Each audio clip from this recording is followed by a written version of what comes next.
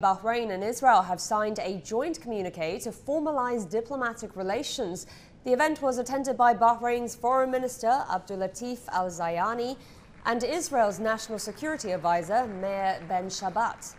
The Israeli delegation flew from Tel Aviv to Bahrain's capital Manama. They were accompanied by U.S. Treasury Secretary Steve Mnuchin. Bahrain and Israel signed the U.S. brokered deal at the White House last month.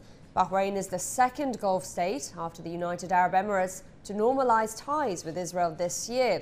The move, however, has stunned Palestinians who had demanded statehood before any such regional rapprochement.